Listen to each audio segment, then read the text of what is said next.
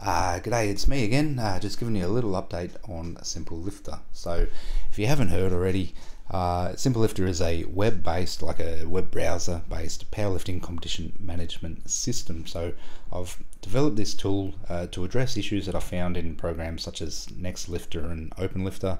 It has a lot more features, it allows you to do more things.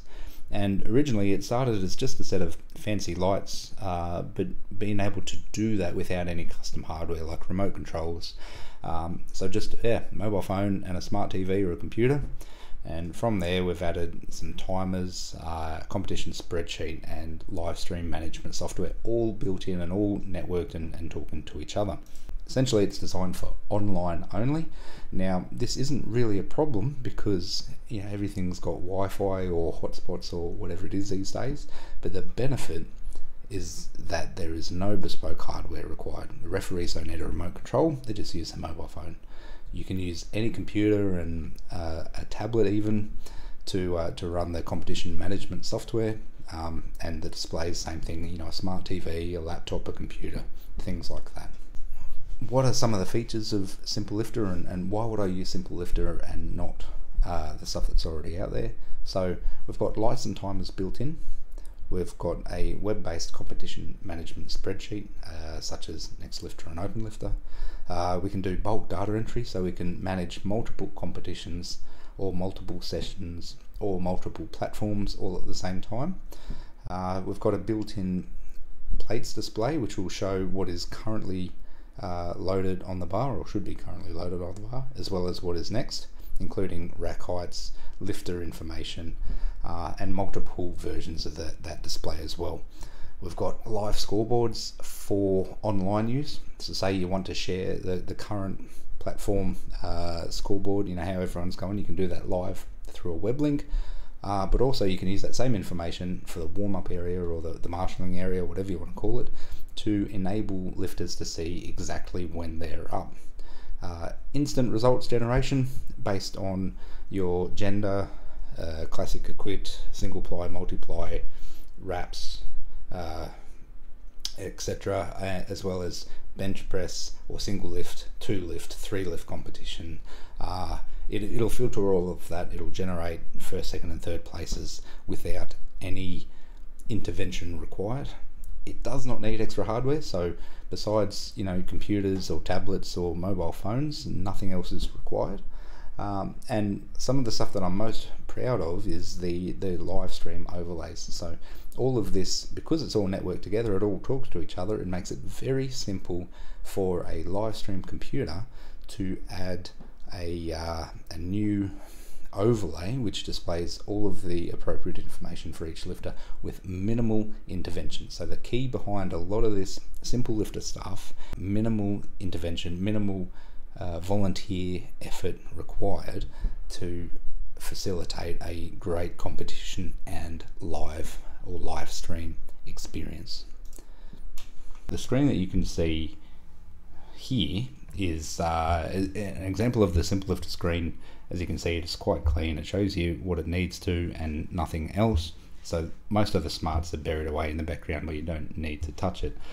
What I'm going to do, we'll start off with this screen and just show you some of the features of simpleLifter. So firstly, you can see the main lifting page. It shows it in spreadsheet type form like you'd see on nextLifter. At any point in the competition you can make changes.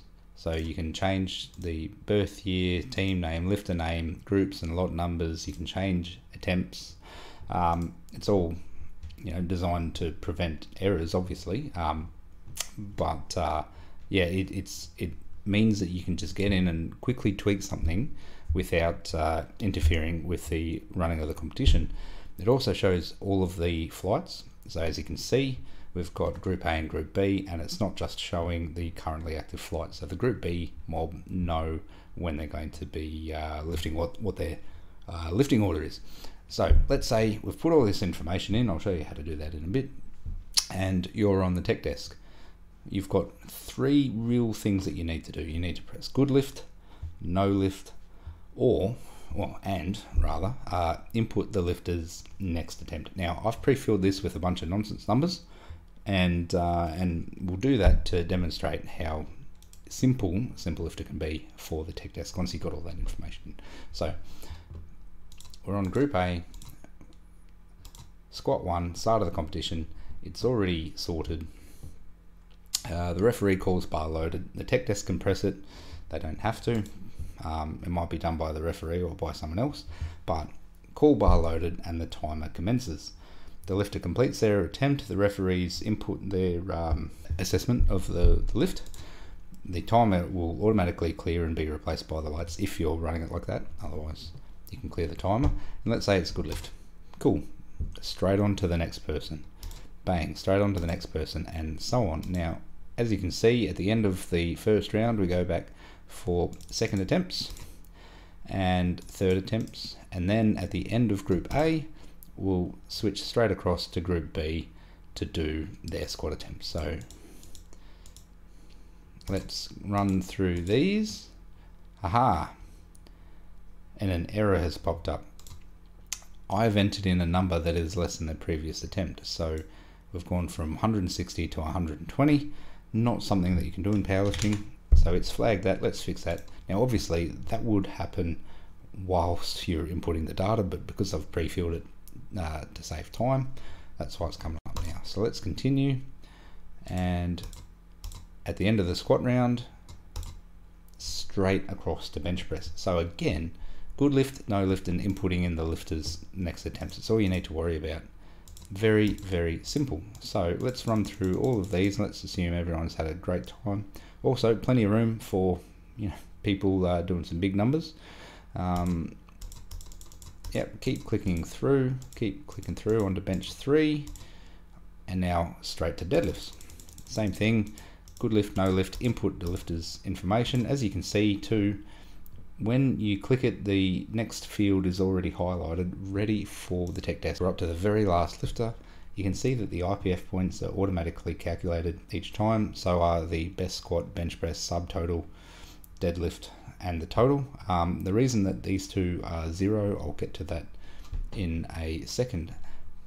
Best thing about simpleLifter though, at the conclusion of the final deadlift, the results are automatically displayed here. All of the different categories, weight classes, classic equipped if they're competing in powerlifting, like 3 lift, 2 lift, single lift competition, and their age group.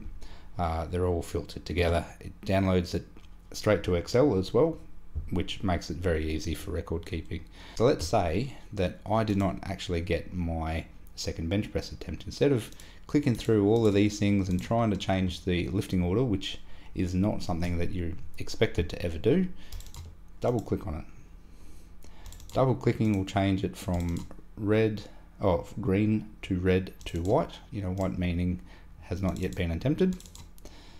And that saves so much time. So say you're halfway through the second round of squats on Group B, and then someone said, oh, actually you made a mistake on Group A. Well, you're not going to change any of this because that is the current lifter and they're about to do their thing. Just double click, change numbers, and you're good to go. It's really that simple. Now the reason why these two have got 0 IPF points is we've entered a custom division, male, classic, and we've written DL for deadlift only. I could write anything I want in there, and if it's recognized for IPF points reasons, then it'll provide IPF points. Otherwise, it'll just use it as a different category to sort the information out. So I could change that to Special Olympics. I could change that to push-pull. Run the results again, and you can see now it's automatically sorted everything by those new categories. Also notice we've got someone here competing an equipped bench press, has registered squat and deadlift attempts, but it's only calculated the bench press IPF points. So very, very handy.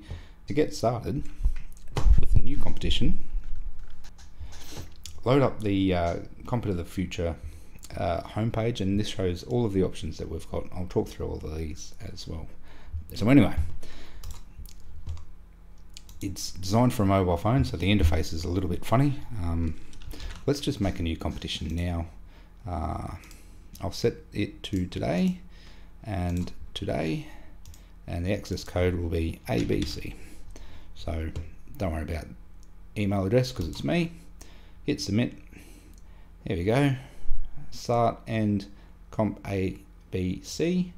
Now, if I go back, not how I would do it, my new competition demo, there we go, has already been registered on the system, and I'm good to go to start using that information.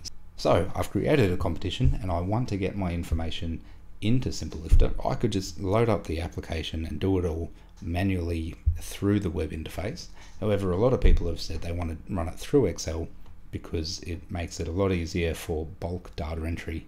Say you're running multiple sessions, multiple platforms, multiple days, you're going to want to set them up as individual competitions on simpleLifter.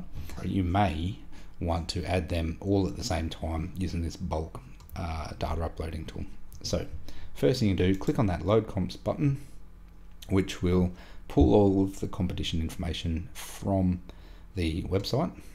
Come across to comps and we can see demo has been added with my access code ABC. So you have to put in the access code, otherwise it will not update any of these, or sorry, to ensure it will not update any of those comps, and if you get the access code wrong, it will not work. So this tool does a bulk data upload. It will overwrite everything that you already have saved.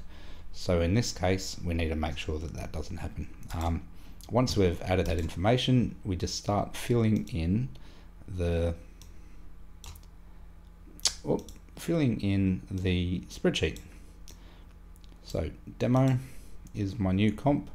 The lot number, now for the lot number, if I select this random range and click randomize range, it will generate numbers from 1 to 8 for me without having to do anything else. First name and surname, or depending on how your Google Sheets, say you're using Google Forms to sign up for a comp, you might just paste the full name into there. That's fine.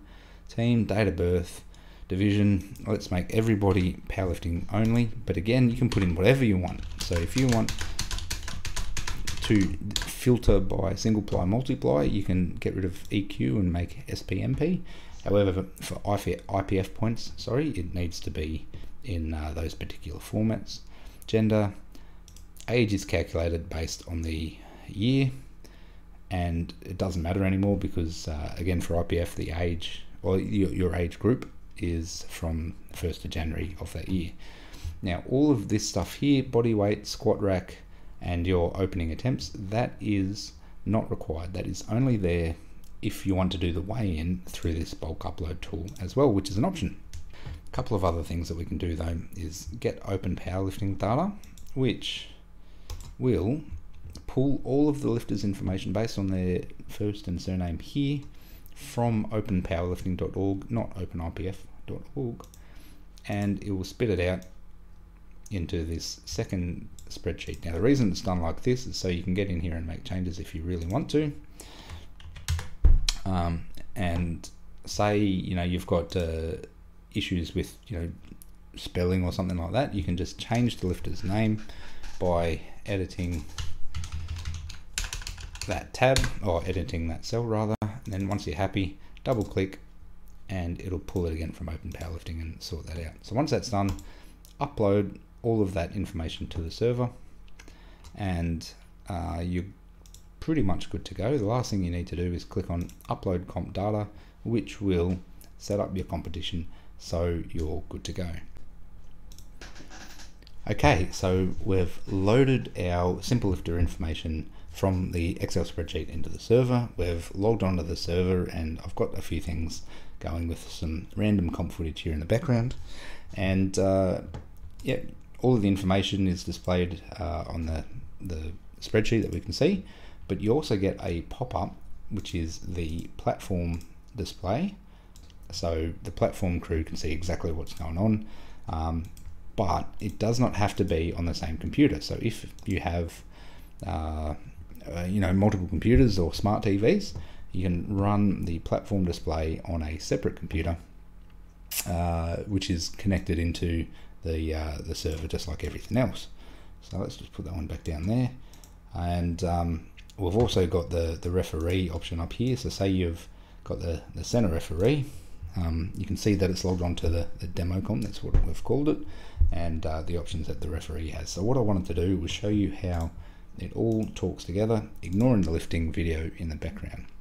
So we've loaded the information, we've got our openers, we've got 150 kilos on the bar, and the center referee calls bars loaded.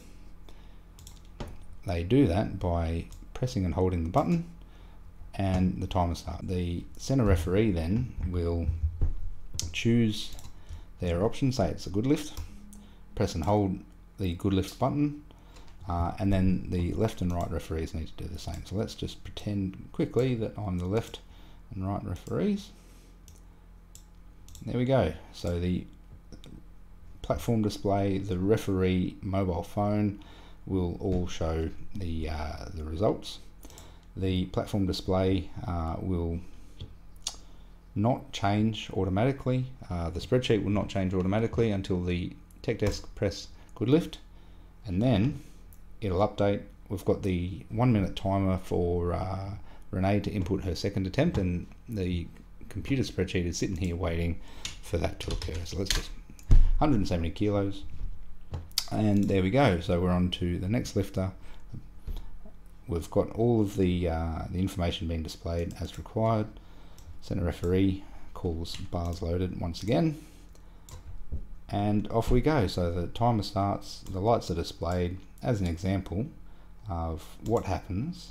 Let's, in real time, let's make all of these options. Okay, if the tech desk now press good lift, nothing is going to update until the lights have cleared.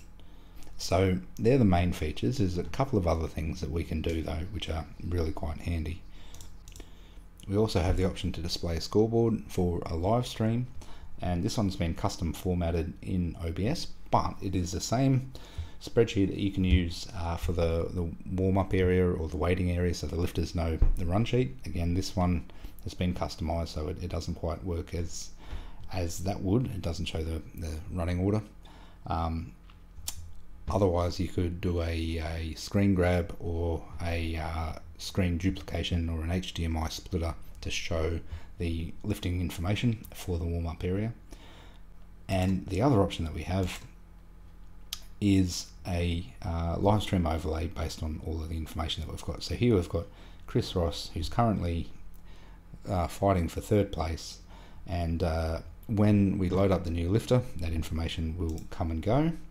But then when the center referee presses bar loaded and the lifter walks out, the timer commences, but also this overlay comes up saying Chris is attempting 200 kilos, what his weight class is, the first, second and third squat attempts. The lights and timers will be mirrored as well for the overlay.